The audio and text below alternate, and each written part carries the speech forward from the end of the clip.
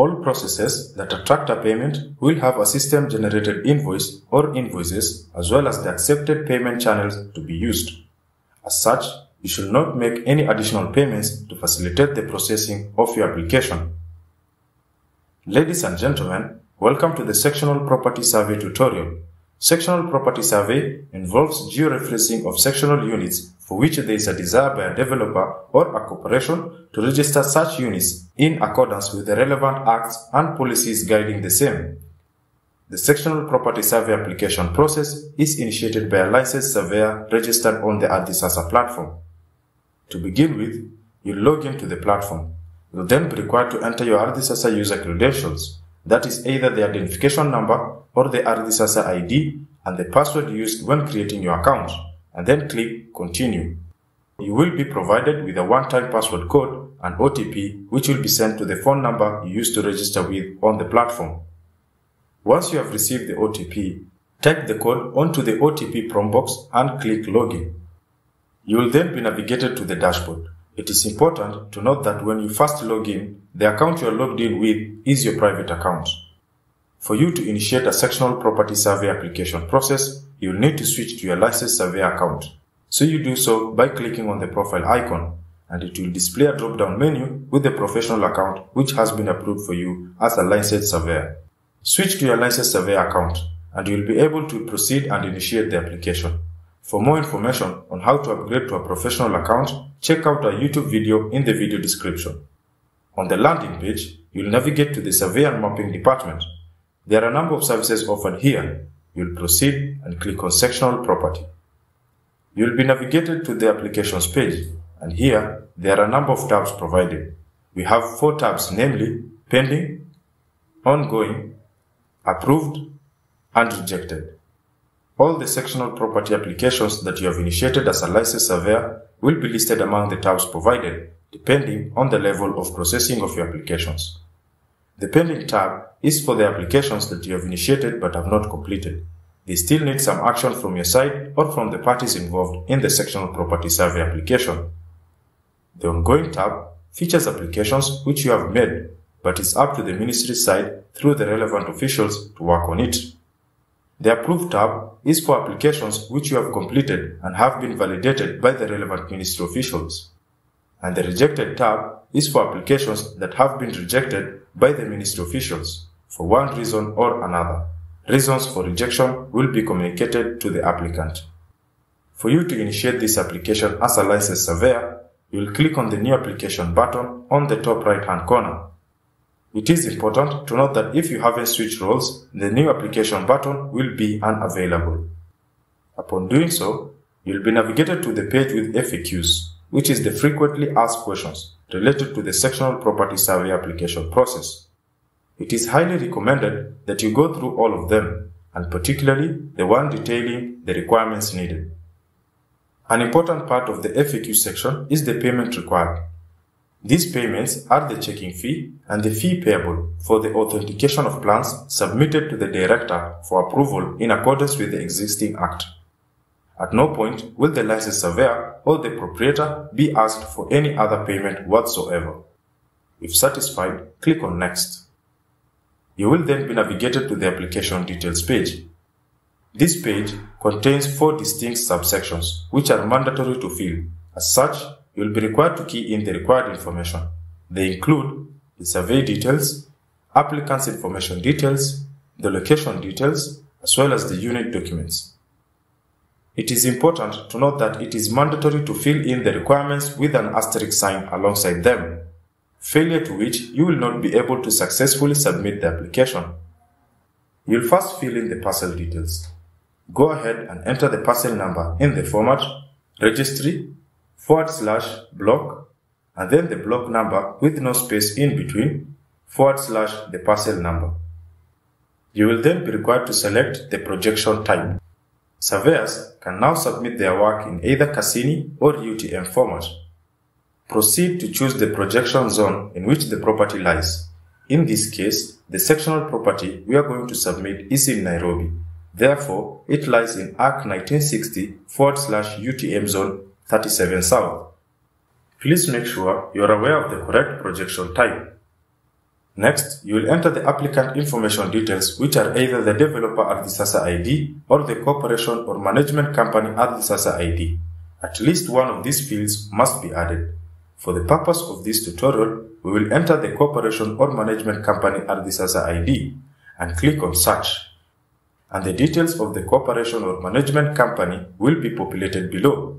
In case you enter the wrong details, click on the Remove button and proceed to enter the correct details. You'll then move to the location details. First, select the county where the property is situated. In our case, it is Nairobi. The sub-county is Langata, and the locality is the city of Nairobi. In case you have any other location details that you have, you can add in the additional details section, but it is not mandatory. You'll then navigate to the Units Documents section. This is where you'll be required to attach all the sectional files that are required in this process. Please take note of the required file formats for the documents before uploading them. The first document to attach is the computation sheet. To do this, you'll navigate to the folder that you have saved your work. You are encouraged to always save each job's scanned documents in one folder to ease the process of attaching the documents. In this case, we'll navigate to the folder in which the computation sheet is saved, in the format XLS, CSV, or XLSX. The next document you need to attach is the unit plans shapefile. It is important to note that it is to be saved as a zip file, so make sure you zip in the 5 required file extensions. Finally, you will attach the floor plan in PDF format. If satisfied, click Next. You will be navigated to the Field Notes Cover Details page. To begin with, you are supposed to enter the date on which the field survey was completed. Then, there is the date of completion of instrument calibration, which, as you can see, does not have an asterisk alongside it and is therefore not a mandatory field. If available, the date should be provided. You will then enter the FR number and then click on Add, and the FR number will be listed alongside the text box. You can also add multiple FR numbers through the same process. If you are satisfied with the details provided, go ahead and click on Next. The next section is the Attach Files section. This is where you'll be required to attach the cadastral files that are required in this process. Also, please take note of the required file formats for the documents before uploading them. So the first document to attach is the site building plan. To do this, you'll need to navigate to the folder that you have saved your work and select the document which will be attached alongside the Choose File button. The next document you'll need to attach is the cadastral plan. Then attach the cadastral shapefile as a zip file, so make sure you zip in the 5 file formats.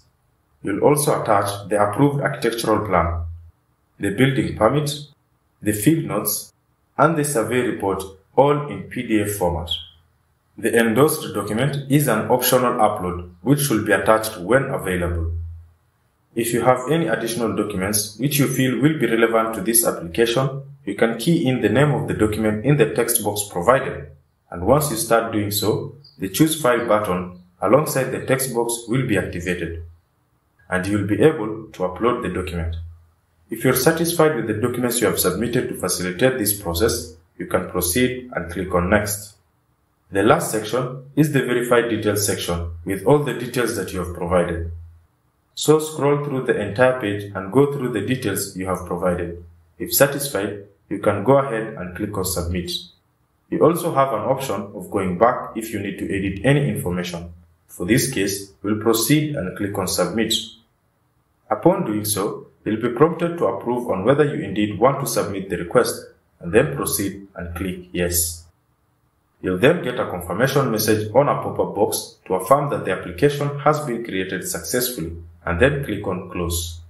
It is important to note that you can view the progress level of your application on the progress bar, as is featured on the upper section of your screen upon submission of your application.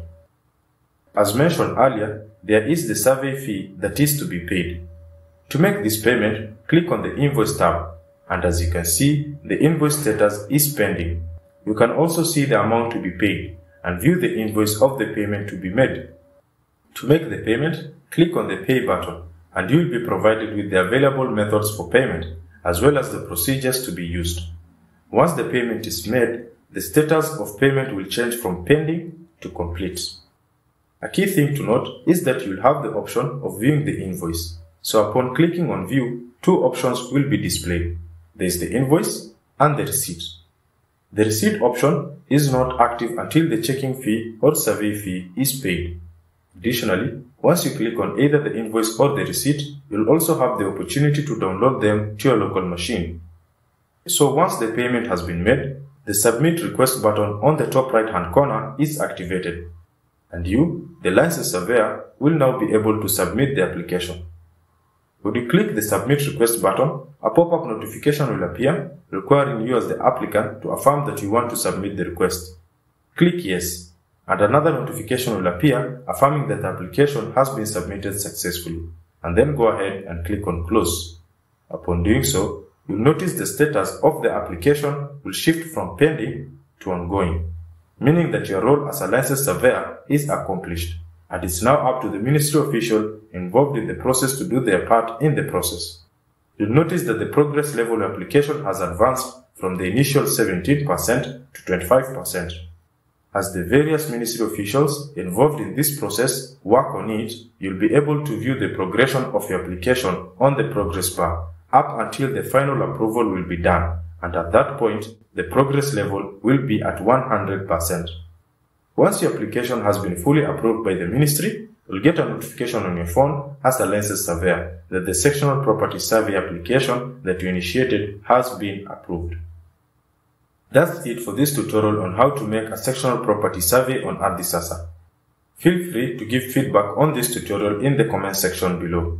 Also, subscribe to our YouTube channel and click on the bell button alongside the subscribe button to get notification on new videos as and when we post them. Thanks for watching and goodbye.